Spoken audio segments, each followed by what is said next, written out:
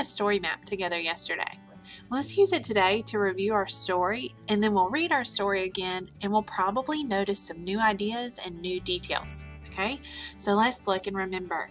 The first thing we talked about was our setting of our story, and remember that's just the place where the story happens.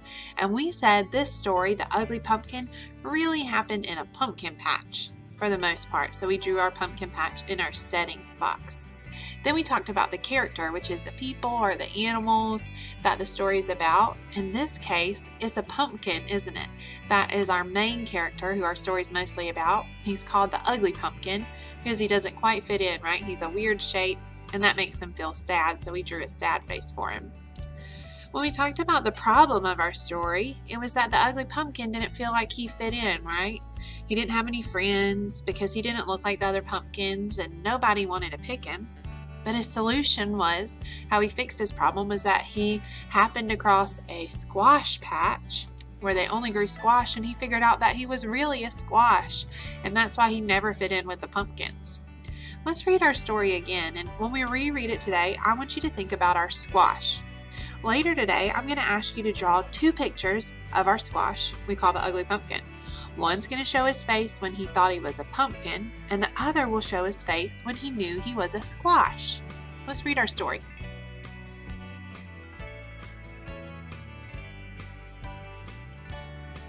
The Ugly Pumpkin, written and illustrated by Dave Horowitz.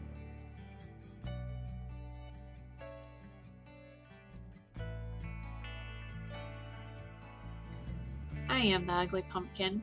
As you can plainly see, of 100,000 pumpkins, none are quite like me. The words on this page are telling us that the pumpkin is different. The illustration is showing us how is he different. What details are in the illustration that aren't in the words? Look at the illustrations of the Ugly Pumpkin next to the illustration of some of the other pumpkins. We can tell that he's not the same because he's not the same shape. He's almost the shape of like a capital I, isn't he? And the pumpkins are round sphere shapes, aren't they? So we know he's not the same shape. I can also see that he has legs and arms, and that makes him different too. His face looks different too. These pumpkins have jack-o'-lantern faces, and he has just a normal looking face, doesn't he?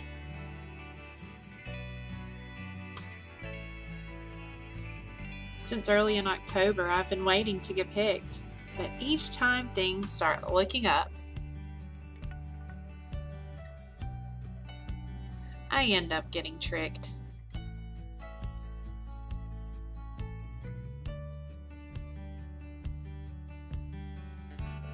A skeleton came for pumpkins one bright and crispy day.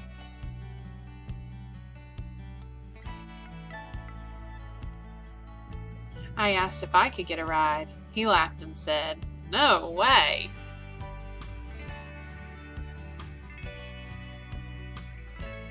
And when I said, "It's getting late and I don't have a home," he rolled his eye and said, "Goodbye," and left me all alone.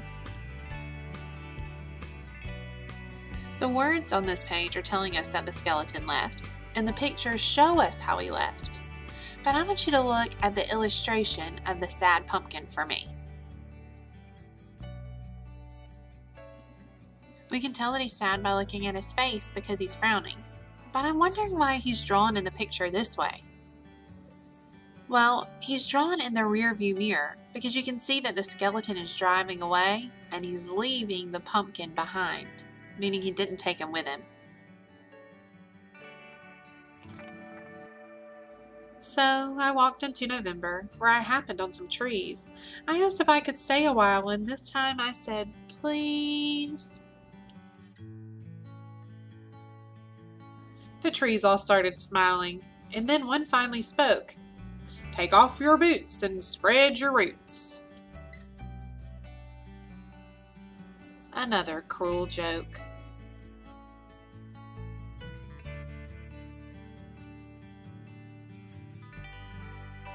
"I am the Ugly Pumpkin," I shouted to the sky.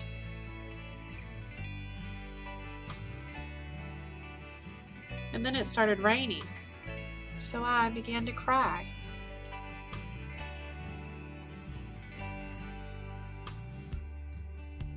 I took shelter in a garden that was overrun with squash. The pumpkin was sad because he was alone. Here it says he took shelter in a garden. I think that took shelter means came to be safe from the rain. Sometimes I have to use the words and illustrations when I see words I don't know. I noticed something very odd and then thought, oh my gosh!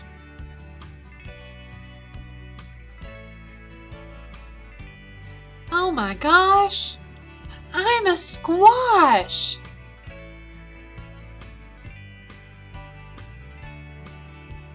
At last it was Thanksgiving, and I found where I fit in. Now you know my story, so let the feast begin. What's happening in this illustration? Can you figure out what the word feast may mean? Let's use some clues from the illustrations. Look at this table. It is full of food. In this illustration, I can see that they have a lot of food to eat. I see turkey, I see bread, I see vegetables, sweet potatoes. Looks really delicious, doesn't it? And everyone's eating.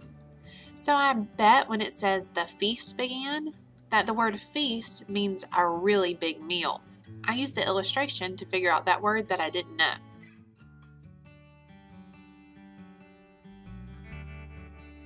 Happy Thanksgiving!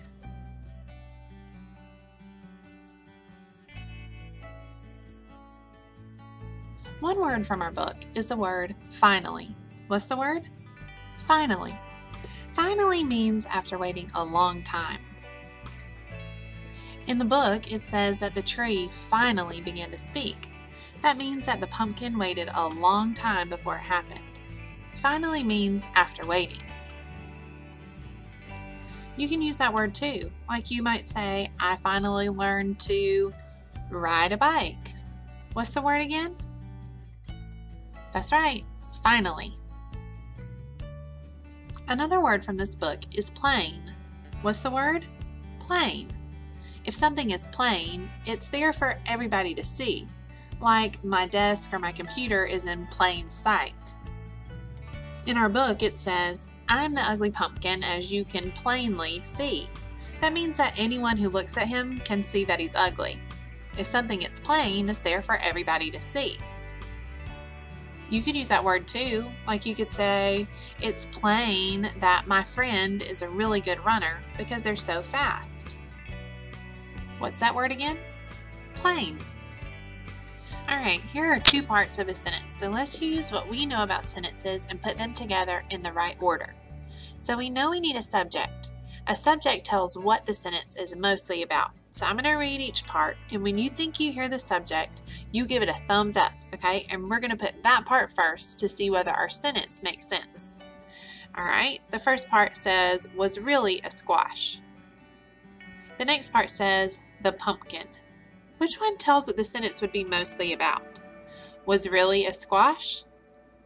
The pumpkin. The pumpkin, right? The pumpkin tells a person, a place, or a thing that our sentence can be mostly about. So I'm going to put it right here on our line, okay? Now, that means that we've got to find the predicate, right? The only part we have left was really a squash tells what the pumpkin does, right? So now we have a sentence, okay? Let's see if our sentence makes sense. The pumpkin was really a squash. Well, that's right. We have two parts, right?